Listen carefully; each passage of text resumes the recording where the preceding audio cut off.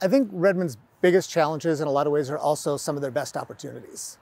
The growth that we're seeing coming into town, where we are growing at 7 people plus a day, is going to create some challenges for our infrastructure, but that also does create a tremendous opportunity for investment in the community, for growth, for increases in jobs, in community development, in business development. How we manage that infrastructure in planning and development, that is going to be a huge challenge going forward, but I do think that we've got a good, solid city staff that is up for that challenge. And I think with the right kind of leadership on council and guidance, I think we can do some amazing things. I think one of the other issues that we face, obviously, is going to be the homeless and houseless issue. It has been here forever, and it is not going to go away, but what we do have to do is to work with our local community partners through nonprofits, governmental entities, through the Tri-County Commission that was established, to find safe places where these folks can be relocated to provide the services that they need, and that we can also work with our law enforcement to make sure that they're not having a negative impact on businesses and the community. The last issue that I would say we really need to address is going to be affordable housing. And all of these issues kind of tie into each other, because if we can bring the average cost of rent down, we can move a good portion of those folks that are working but can't afford to live in any place but their car. We can move them into apartments. We can help people start to move up. When it comes to affordable housing, we really do need an all options on the table approach. We're going to need multifamily units. We're going to need apartments. We're going to need single family dwellings. We are going to need to find options that are going to be affordable for working class folks, for the working poor, for families that are starting out, for folks that are living on a fixed income. We also need to work at diversifying the types of homes that are available within Redmond, so that more affluent folks are able to find the types of homes that they're looking for in our area. This is going to bring additional resources to the tax base. It's also going to bring additional amenities, because the kind of folks that are wanting to buy places in Broken Top and Eagle Crest, they're wanting those activities and resources more locally sourced to them, so they will make those investments, and it lifts the community up as a whole. It also does provide economic diversity, which adds resilience to us and helps hedge off impacts from future economic events. For me, if elected to City Council, what I'm going to focus on with regard to affordable housing is how we create an environment that's going to spur additional development and responsible growth. The city does not build houses, but it's a supply and demand issue. We do not control the supply. What we do control is the environment in which that supply can thrive. The demand is constant. It's not likely to slow down.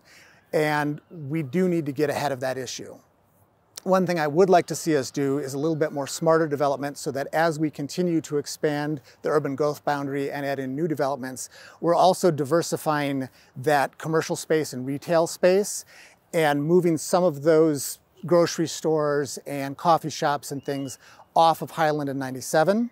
This is going to improve the quality of those neighborhoods that are being built. It also is going to help, even a small part, to reduce traffic congestion on 97 and on Highland. In terms of infrastructure, I have toured the existing water treatment facility, and I've also toured the site for the new proposed water treatment facility. I feel like we've got a really good handle on what wastewater is going to look like and how we're going to deal with that going forward. That is going to require responsible oversight to make sure that that project stays within budget and that we're not throwing good money after bad. When it comes to kind of infrastructure in terms of roads, we have got a lot of work to do.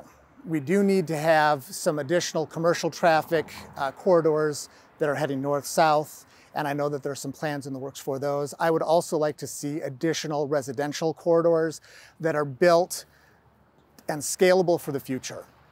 So as we continue to grow residentially to the west, we're going to need to add in some capacity. And as we grow, we need to make sure that that is already equipped to handle mass transit. So whether that be buses or cabs, or even making Redmond more bike friendly, that is going to be a big challenge going forward. And it's something where we have seen our neighbors to the south and across the hill really kind of fail to plan. and end up having to come back and try to reinvent the wheel afterwards. And it's a huge problem, and it's something that we've got to get ahead of as we continue to grow. So I think the first 60 days really has to start before you get sworn in. And I have already kind of taken steps to meet with department heads and kind of learn what they see as the biggest challenges are, what they're looking for from a proactive council, from an engaged council, and what their biggest frustrations are. There isn't a lot of time to really kind of to do the homework. You really have to get into it right away. So we need, before we're sworn in, we do need to sit down. We need to get to know each other, talk about, okay, here's what our goals are. And we need to set our priorities, figure out what has got to come first, what has got to come second. And then we have to define what success is going to look like. How do we measure as we move forward to say, yes, we're on the right track, no, we need to make an adjustment. And that's going to require really open, honest communication and a cooperative council. And I'm really looking forward to working with many of the candidates that are there, that are running, as well as the current council that will remain on board. My name is John Nielsen. I'm a candidate for Redmond City Council. I'm running for City Council because for 20 years this place has been my home. I've raised my family here. I have adult children and I have young children. And what inspires me is an old Greek phrase, that a society grows great when old men plant trees the shade of which they know they will not live to sit in. And I'm asking for your vote because I need your help to plant some trees. Thank you.